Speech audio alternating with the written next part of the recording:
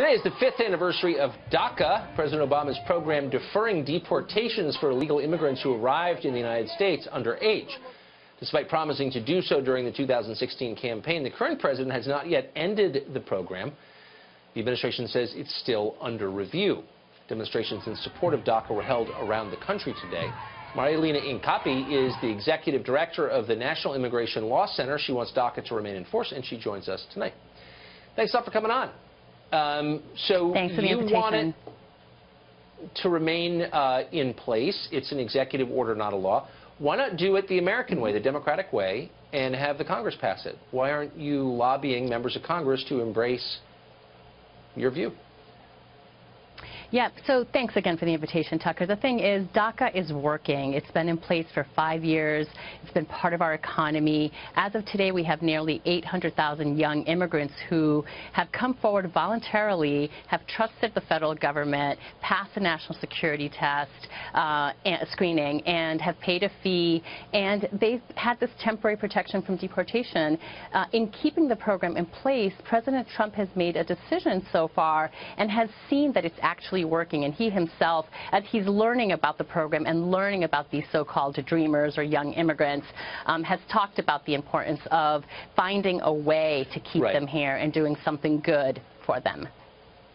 Right. That would be, of course, a direct betrayal of his campaign promises made repeatedly during the 2016 campaign. But still, you're not answering my question, which is, in a democracy, why shouldn't the people get to weigh in on this?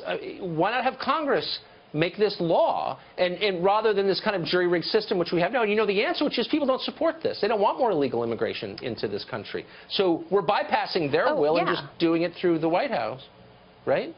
Yeah, no, I completely agree with you, Tucker. Absolutely. Look, the DACA program is only a temporary protection from deportation.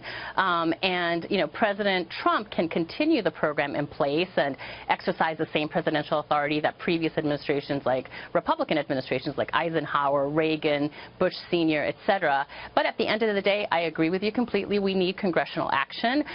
Dreamers should be put on a road to citizenship. But let's be real. Look, you do this for a living, so you know as well as I, better than I, the amount of lying around this issue. So Democrats are jumping up and down. It's, you're a racist, you hate children if you're not for DACA. But they're not leading the charge in the Congress to vote on this. Let's see the legislation that says, hey, if you make it over the border and you're under 18, you get amnesty. That's what DACA is. Why don't they just codify that in the U.S. Code? Because they know voters don't want it. That's why. People don't want more illegal immigration. And so they won't try and pass it as a law. Right. No, there are actually efforts right now, Tucker, right? So the DREAM Act was introduced recently by Senator Graham and Senator Durbin. There are about 5, 7 other bills, both in the Senate and the House. The polls actually show that Americans do support dreamers. And in fact, some of your own Fox News colleagues, right, like Charles Krapheimer, Rush Limbaugh, all talk. I mean, even Rush Limbaugh says, right, this is logical to provide a road to citizenship for dreamers. But hold on. Look, the country is crowded in a lot of places. There were 320 million people here. If current immigration continues, we're going to get to 500 million by the end of the century. You know, that's a lot. That's an awful lot of people. And I think that if you were to say to the public really clearly, anytime someone comes into the country illegally under 18, they automatically become a U.S. citizen. I think you'd find support for that would be, I don't know, maybe 10%. Like, nobody would be for that. Let's be honest. Yeah, but Tucker, you know, you're a smart guy, and that's not what the DACA program does. The DACA program, or the DREAM Act, right, talks about a small category of people who came when they were children. I mean, look, they have grown up here. They've gone to school here. With DACA, many of them have bought cars, have bought houses, are paying for their college tuition.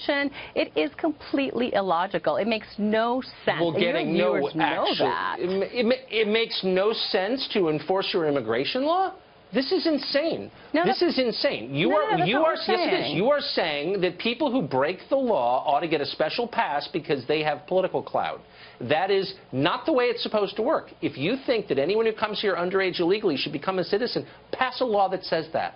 But this is basically the executive branch of government saying to the Congress, we don't care about your laws.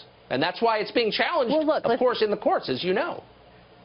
No, listen, DACA has been challenged in the past, and it's lost, right? Both the state of Mississippi, the ICE agents tried to challenge DACA. It actually has survived legal muster. On the other hand, though, one of the things is that in the both DACA or DREAM Act context, we're talking about individuals who've been here for many, many years, who came when they were children, who have to pass certain criteria, and would then be eligible. It's not an automatic, simply because you came unlawfully and you were under 18, you're eligible for that. And there's a reason that this program has survived for the last years and has been in place even in the first 8 months of this administration. It makes logical sense. It's good for our economy. It's good for America. And your viewers know that.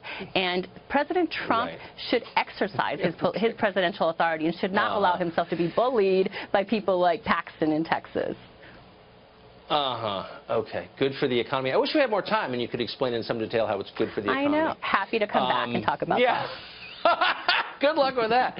Marlena, thank you for that. Good to see you. Thank you, Tucker. Really appreciate it.